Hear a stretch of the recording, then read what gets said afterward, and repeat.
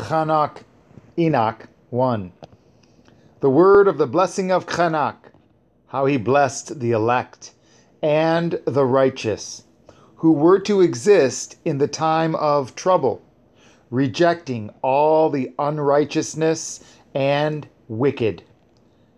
Chanach, a righteous man, who with Elohim answered and spoke, while his eyes were open, and he saw a holy vision in the heavens.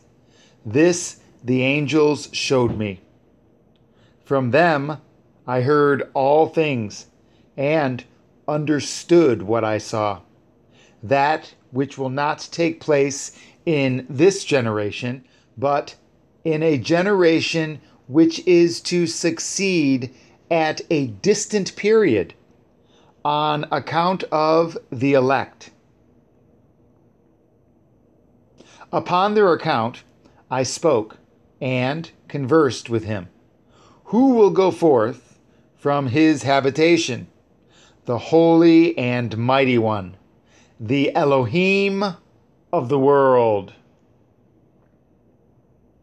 who will hereafter tread upon Mount Sinai, appear with his hosts, and be manifested in the strength of his power from heaven. All shall be afraid, and the watchers be terrified. Great fear and trembling shall seize them, even to the ends of the earth. The lofty mountains shall be troubled, and the exalted hills depressed, melting like a honeycomb in the flame.